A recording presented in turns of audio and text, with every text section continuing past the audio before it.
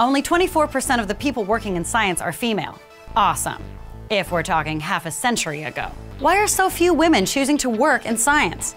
Minding the gender gap? That's today's BFD. In order to close the gender gap in science, we need to understand where it comes from, and it seems like there are 3 big reasons. But before we get to those, let's just talk about the elephant in the room: biology. For a long time, people have said that boys are better than girls at science, including former Harvard president Larry Summers. His evidence? When his daughters played with toy trucks, they called them mommy and baby trucks. But Larry's not alone, and it might be the repetition of that view that's causing the problem. Reason number 1, negative self-perception. In a recent Stanford study, one group of students were told men tended to score higher on a test they were about to take. Another group were told that the results showed no gender differences. The guys scored 3 times higher than the girls in the first group, while there was no difference in scores for the second group. Now ask yourself, how many guys are told they're better than girls at math when it's not a study? Reason number 2, teacher bias. This really surprised me.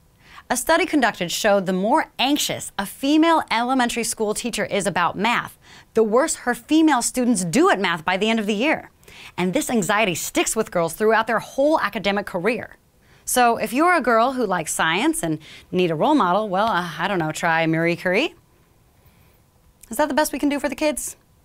That's better. Reason number 3, industry bias. If girls do stick it out and get a math or science degree, employers aren't much more welcoming. In a study conducted at Yale University, a group of scientists were presented with equally qualified applications for a lab position. Half of the applicants were given a male name, half female. Guess which names were given a higher rating and a higher starting salary? You guessed it, the bros. Chris was more competent than Kristen. John was more hireable than Jane. Taylor was more likable than, I guess that name works both ways. Lautner, Swift. So, what are these names, you ask?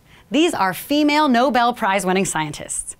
So, the problem isn't biology, Larry. It's endemic sexism and low self-esteem. Boom! Gah! Oh, that also sucks a lot. Here's what you can do about it. Make sure schools do their part to make sure science is accessible to all students regardless of their gender. Click the link below to learn more at the STEM Education Coalition. For BFD, I'm Lilan, and be sure to subscribe.